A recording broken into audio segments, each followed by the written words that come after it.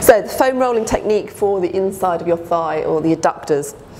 You can put the foam roller on the floor here, and then your leg comes on a right angle onto the roller. You're going to keep your hips facing down, and then you just bend and straighten your leg. Where I'm doing this now is an attachment point for the adductors, so this point tends to be a bit more tender.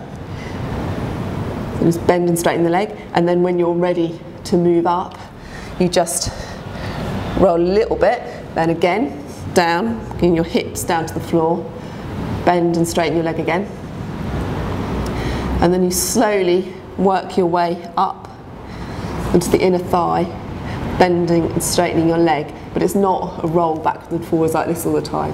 You just roll a little bit to get into the right position, bend and straighten the leg, keep the foot flexed, and that's the foam rolling technique for the inner thigh.